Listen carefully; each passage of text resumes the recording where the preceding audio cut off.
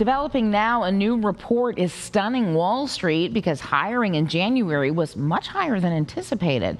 Retailers brought on 45,000 workers in January. The healthcare industry hired 70,000 employees, and jobs in professional business services increased by 74,000. In all, the U.S. economy added 353,000 jobs last month, almost double what economists expected.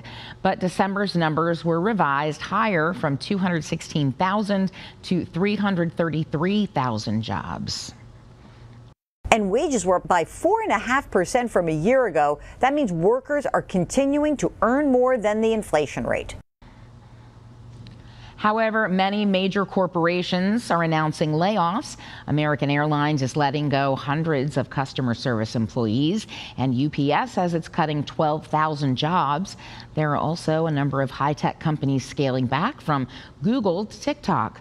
Our report shows there were more than 82,000 layoffs in January, a 136% surge from December.